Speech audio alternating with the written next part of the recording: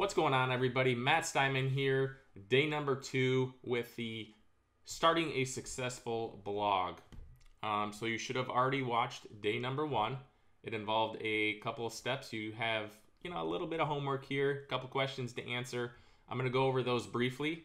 For some of you that may have just jumped straight to this video, I want to have you go back to day number 1 and watch that, because there's some important steps that you need to take before starting your WordPress blog and having it be a success. So I'm going to share my screen here. Just run through day number 1 really quick. You should have this filled out, ready to go. So I called this your larger than life contribution. So you filled out your why, your vision, what kind of difference you want to make in the world with your blog post. You should have also written down your goals, your 1 month, 3 month, and 6 month goals. Let's see, choosing a niche, whatever, however you want to pronounce it. Some people pronounce it differently.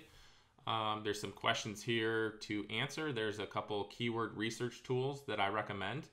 Hopefully you use those to find some, to find your niche. And then the checklist here. Make sure you check these off before you go on to day number 2. Some of you may have just jumped straight into day number 2 on day 1. Again, there's not a ton of homework depending on how much time you have. That's up to you. So this is day 2 content.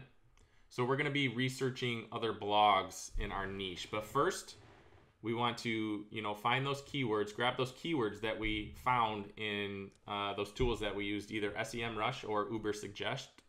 I'm not going to get into the tools quite yet.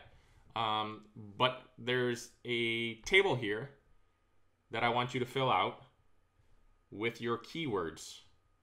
So there's 2 columns here. There's a 2-word keyword. So for example, if you're doing affiliate marketing or online business, you would just use those the 2 words in the phrase. So affiliate marketing or online business. And then I want you to also find 3 to 5 word keywords or phrases.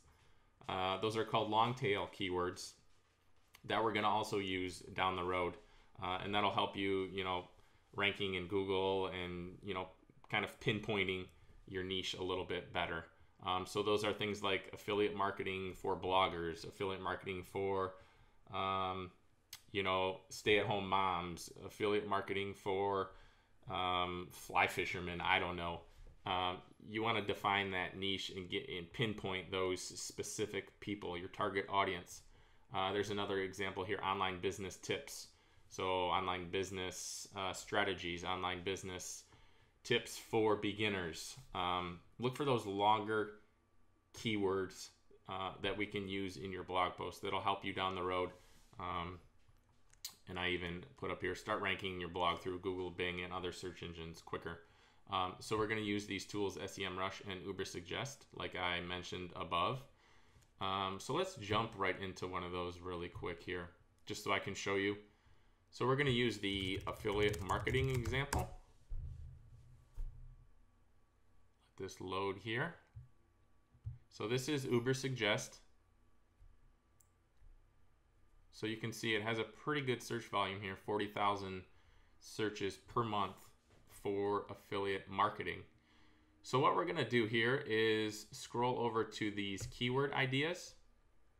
You're going to get kind of a split screen here. So over here on the left are keyword ideas, and over here on the right are kind of the websites that are ranking for these terms over here. So you can click on each one of these terms and it will show up over here on the right hand side. But what we're mostly interested in is not these high volume keywords. So this is 40,500 searches per month with a SEO difficulty of 47. So what we're going to aim for, and you can actually filter out for this. If you go up here to the filters, let's aim for a search volume of at least 400 and a SEO difficulty max.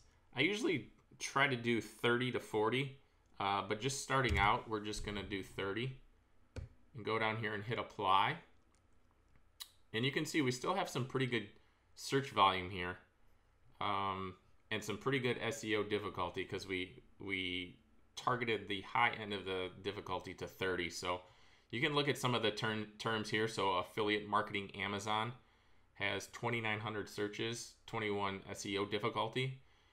Here we go. Affiliate marketing for beginners. This might be a good one. 1,300 search volume per month, and then a SEO difficulty of 24. So what we can do over here is it's listing all the Google results for affiliate marketing for beginners since we have this clicked here. So we can open up each one of these tabs. You know, if you want to click on it, you can see Neil Patel, who is the creator of this Uber Suggest tool. He is ranking for affiliate marketing for beginners, so you can go in and see what his blog post is about. You know, click on each one of these, see what these creators, you know, whether it's a person like Miles Beckler, he's a very well-known affiliate marketer, e-commerce guy. So click on those, see what's, you know, resonating with you, see what those people are writing. And then there's also these other tabs up here, which he just added, and Neil just added to this tool. I'm not sure how effective they actually are though quite yet. So here's the questions tab, how affiliate marketing. So if we click on that, it's a pretty good search volume here, 880. How affiliate marketing. So how to start affiliate marketing, first affiliate marketing sale, affiliate marketing, you know, all these different terms. So I want you to go in here and use that.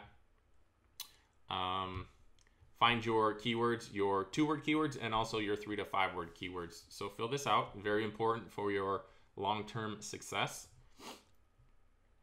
A couple tips down here for you that I kind of mentioned.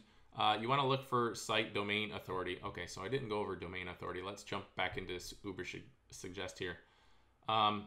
So this is the domain score or domain authority right here. So 91, these are pretty high. All of these are pretty high actually. Affiliate marketing is, so here's 149. So let's click on this guy, see what he's got going on here. What is affiliate marketing and how does it work? Okay, so you can kind of get an idea of what these people are writing about, what their blog post looks like. So this guy's got kind of an infographic in his, what sort of income. You know, just get an idea of what other people are writing on. It might spark some other ideas in your head. Who knows? But that's the keywords for now. Okay, another bonus tip here. I forgot. So if you want, you can go into Google. We're going to use this all-in URL search. So there's an operator here. So all-in URL. So again, if you're doing, let's use a different example here. Let's say fly fishing. So if we type in all-in URL colon fly dash fishing, it's going to find all the sites across the internet that have fly fishing in the URL. So most of these are probably, you know, they're going to be articles, they're going to be blogs, all of manliness. So this is a pretty popular site that talks about fly fishing. So you can kind of get an idea here. If we go back, let's not, I'm going to block that. I'm just going to close this down here. So if we go back to our search results here, so you can see all these different URLs or websites with fly fishing in the URL. So let's use another example here. So if we're searching for basket weaving, so these are all the websites that have basket weaving in the URL. So Pinterest here, Amazon, basket weaving, Detroit News. You know, you can see what kind of articles these people are writing about. So that should give you an idea, you know, of finding these keywords, and then also, you know, finding out what your competitors are doing with those keywords and their articles. Okay, I'm going to stop rambling. This is the last one, choosing a domain name. Most people get hung up on this. They spend days and weeks sometimes trying to figure out a domain name. It does have some importance, you know, whether you want to create a personal brand or more of a corporate, like agency kind of feel. So in my case, I'm writing all my content in, you know, sharing value on mattsteinman.com, which is my blog, but I'm running my all my marketing stuff, digital marketing stuff through my business, which is Armor Marketing.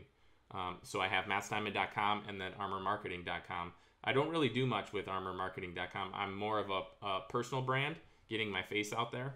So depending on what avenue you want to go down, and kind of think longer term as well, because if you want to expand out into other areas, so for example, myself, I do mostly like affiliate marketing stuff.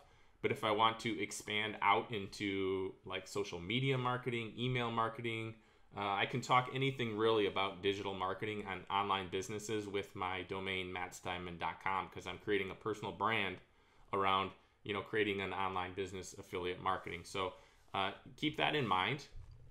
And then there's a recommendation here for a domain name generator. This is through Shopify. It actually comes up with some pretty good names, and actually I'm going to add another one here to this document once I'm done with this video. But just a note here, do not actually register your domain through Shopify. This is just to kind of come up with different names, give you some ideas, and generate your URL. We're going to go over how to register your domain and set up your WordPress website probably in tomorrow's video. So for now, just research your competitors and choose a domain name that you're going to be happy with long term. And if you want to, again, choosing a broader term domain or a more specific term domain. So keep that in mind. Hope this video was helpful for you guys, and we'll see you tomorrow on day number 3.